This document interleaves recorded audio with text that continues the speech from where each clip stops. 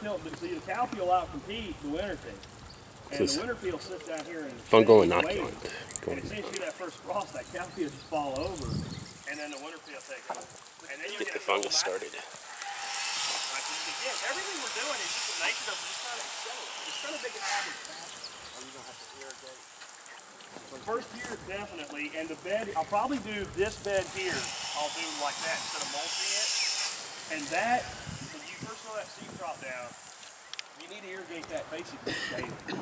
That top layer dries out really, really fast. Now, that hasn't been watered for a day and a half now, and if you go fill that, it's probably still pretty moist, even just barely under the soil. But that's because the root system's in there now, and it's holding that moisture in.